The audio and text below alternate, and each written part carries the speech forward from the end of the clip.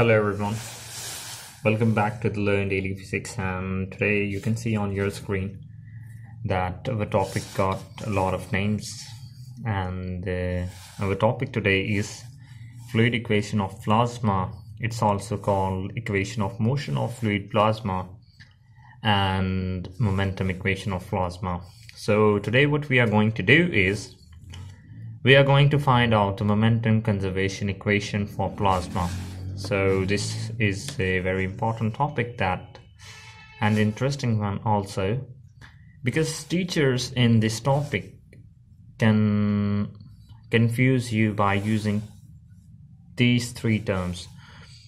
You know that if you have studied in an F.Chen fluid equation of plasma, it's named as an equation of motion of fluid plasma there. So he can ask you to write the momentum equation of plasma or write the fluid equation of plasma. Then you have to write this thing that I'm going to show you right now. So let's go to our topic. That equation of motion of charged particle is that if we look here, we have a Lorentz force equation.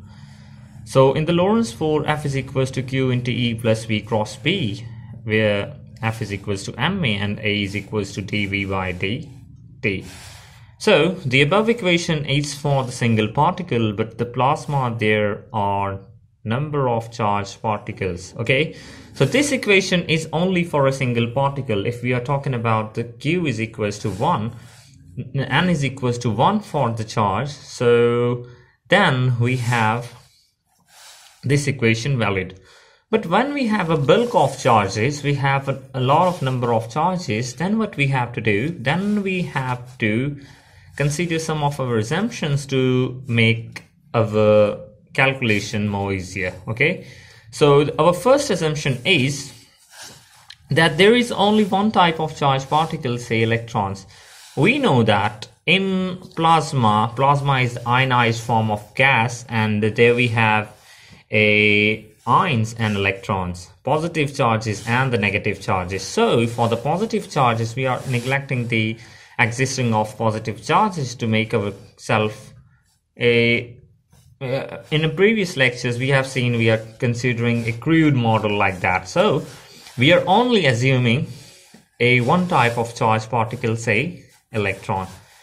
Now what we are going to do is, there is a number of collisions take place. We have seen that in our first chapter we have seen that the criteria for plasma, there we have discussed that for the plasma we should have negligible collisions. So we said that there is no thermal energy, no kinetic energy, and all of the average velocity for that bulk of charges or electrons is same. I've told you in the previous lecture in detail this term, that there is no collision take places between the particle. So if you are watching my previous lecture, you can understand what I'm trying to say is. So there is change in the pressure inside the plasma. So just like when you have change in the pressure, from the charges move, let's say that the charges move from low to higher pressure or from higher to lower pressure. Okay, so just like air moves from lower pressure to the higher pressure, just like from the higher pressure to the lower pressure, we say diffusion and many other things, osmotic pressures and everything we have. But just like that, there is a change in pressure, and due to that change in pressure, the charges move. What is that change in pressure? What is that force exerted by that? Let's go and calculate that. So now what we are going to do is, we are going to consider a dV element in plasma, and as we did before. Let's have a look there on our board, that what we have done previously. So here we have our board, and previously we have talked about that we have a big container full of plasma, and let's say this is our container like this, and inside of this container we have a small element dV. This is the total volume and this is its element dV. Okay, so now what we are going to do is we have said that the n number of charges and the total number of charges are n integration over V, and we have calculated this in equation of quantity. When we are talking about the equation of continuity in our previous lecture, we have seen these terms. So now this d of V, this d of V is this I have drawn here. So let's move on. That consider dV element in the plasma. Here, consider dV element in the plasma. N is equals to number of particles enclosed per unit volume. For example, this volume is of unit length, then the number of particles enclosed by it will be equal to N. So, as we have seen that, we have said that we are considering only electrons here. Our assumption was that there is only one type of charge, is say electron, then Q will be equals to E. Now as Q is equals to E, NQ will be equal to NE. Okay, and the total Q total is equals QT. This is Q total. Total charge is equals to NQ, because let's say that we have 10 charges here in this Q, then one have 1.6 multiplied 10 raised power 19 coulombs, then 10 will have 10 into 1.6 multiplied 10 raised power 19 coulombs. So Q total will be equals to NQ. Similarly, mass, total mass will be equals to the NM. For example, one charge have 1 kilogram, 10 charges will have 10 kilogram, like that. So when dV moves, let's talk about net forces. Now we are going to calculate force drift, and when this dV moves, for example, when the bulk of charges move with average velocity, with this average velocity which is same to the individual velocity, so this F net is equals to FEM plus F pressure drift. Okay, this is electromagnetic force is equals to the Lorentz force, but we have to calculate this force, and we are going to calculate this one now. So this is net force. We will write this net force by the Newton force. This is M total A is equals to F electromagnetic plus F pressure drift. Okay, here F electromagnetic is equals to Lorentz force, and this Lorentz force is equals to this term. Now we are going to calculate this term. Okay, so calculating this term, we use our definition of pressure, that pressure is equals to force per unit area, and writing area, and because this is the volume element and this will be the area element, and it is equals to the dy by d of z, this term into this dy into d of z.